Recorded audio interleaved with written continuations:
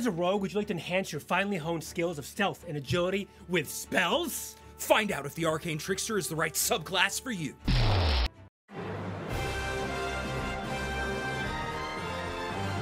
What's going on, YouTube? I'm the Mind Flayer Slayer. And I'm Dr. DM, and today we're bringing you the first of 4 rogue subclasses.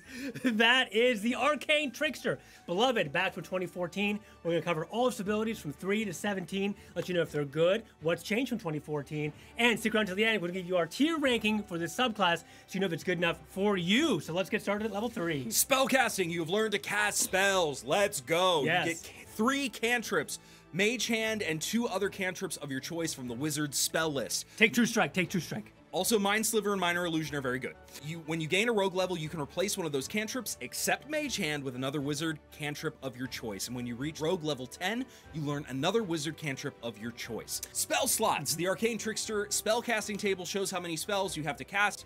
Of level 1 plus, you regain all expended spell slots when you finish a long rest. Whenever you gain a rogue level, you can replace one spell on your spell list with another wizard spell for which you have spell slots available. And something really important here to talk about is that now there's no restriction on like enchantment, illusion, or whatever. Now it's just like any wizard spell, right? So it gives you a lot of width here for the Arcane Trickster, better than was before, even just in this capacity. And intelligence is going to be your spellcasting ability for wizard spells. That's the same from 2014. And of course, you're still kind of like that 1/3 spellcaster. Don't forget that. So it levels up kind of like the Eldritch Knight, a little slower fighter, yeah, for sure. But you get spellcasting on a rogue, which is in and of itself, especially the wizard list, is fantastic. We've had a Arcane Trickster play before, and it's a busted class. Yeah, it's a lot of fun. At level 3, you also get Mage Hand, Legerdemain, or as the French say, Legerdemain. When you cast Mage Hand, you can cast it as a bonus action, and you can make the Spectral Hand invisible, which comes in a lot of fun, a lot of clutch. A lot of tying shoelaces was done, speaking of many times we tied shoelaces. You can control the hand as a bonus action. I think that's new. And through it, you can make dex, sleight of hand checks. Pretty cool. So maybe you can like steal something, or maybe pick some locks. Who knows? A lot of fun with this Mage Hand. Absolutely. Now we gotta wait all the way till level 9, so pretty big gap, but here you get Magical Ambush. If you have the invisible condition when you cast a spell on a creature, it's disadvantage on any saving throw it makes against a spell on the same turn. I kind of like this because there's lots of spells that are kind of like save or suck, as in they have powerful abilities, like a hold person, for example, right? And it's kind of your whole turn if you don't make it work. So you definitely want it to work, so giving a disadvantage is really, really important for these spells, especially as a rogue where you're kind of sacrificing your sneak attack for a spell, right? And the invisible condition seems like it might be hard to get, right? Like I need to cast invisible myself, but here's the secret. In the new 2024 Player's Handbook, invisible is also the hide action, as in you do the hide action, you're successful, you now have the invisible condition. That's insane. So this is pretty awesome. You can then hide with your bonus action and then cast your spell to really debilitate your enemy with disadvantage on those saving throws. You're very crucial for them to work. Having a fireball come down at disadvantage is going to be busted for a rogue. That's awesome. At level 13, you have Versatile Trickster. You gain the ability to distract targets with your Mage Hand. When you use the trip option of your Cunning Strike on a creature, you can also use that option on another creature within 5 feet of the Spectral Hand. That's not bad. I mean, if you have your Spectral Hand somewhere else, there's multiple targets. But I would say this is kind of limited because first you have to be casting your Spectral Hand. Is it really going to do that much in combat? I don't think so. Yeah. So this is kind of like a dead level for me, honestly. I would agree. There's some pretty cool stuff. It's a little unfortunate. Yeah, it's some maybe roleplay viability here, but other than that, that's pretty much it. Yeah, not so great. And then at level 17, you have Spell Thief. You gain the ability to magically steal the knowledge of how to cast a spell from another spellcaster. Immediately after a creature casts a spell that targets you or includes you in the area of effect, you can take a reaction to force the creature to make an intelligence saving throw.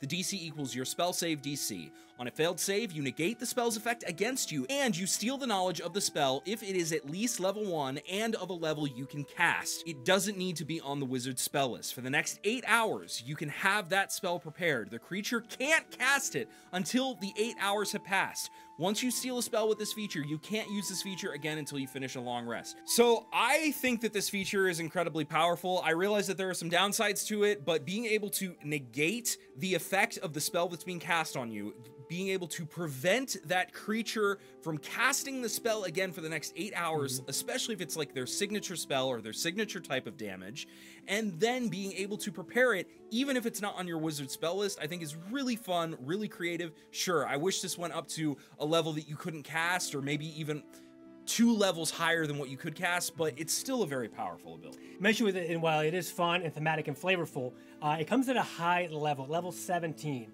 Now, at this point, you'll be able to cast level 4, level 5 spells at the top end, which means on your big gods, on your big creatures at this level 17 plus tier 4 play, when is your DM really going to realistically be casting from like a main boss a level 1 to 4 spell? I have a situation. What if you are trying to counterspell?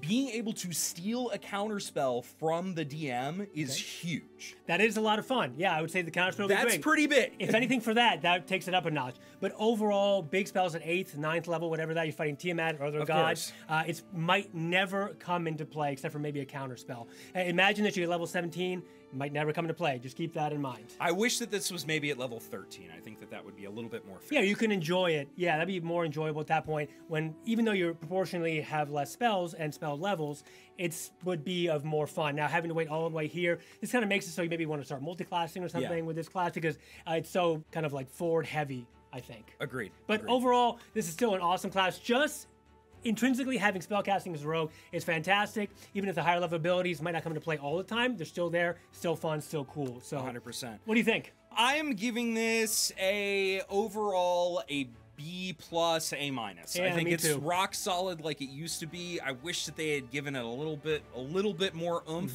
But also, again, you know, the spells that you can cast are things like Find Familiar. You can add that into your list. You can then have a familiar that's always helping you get advantage.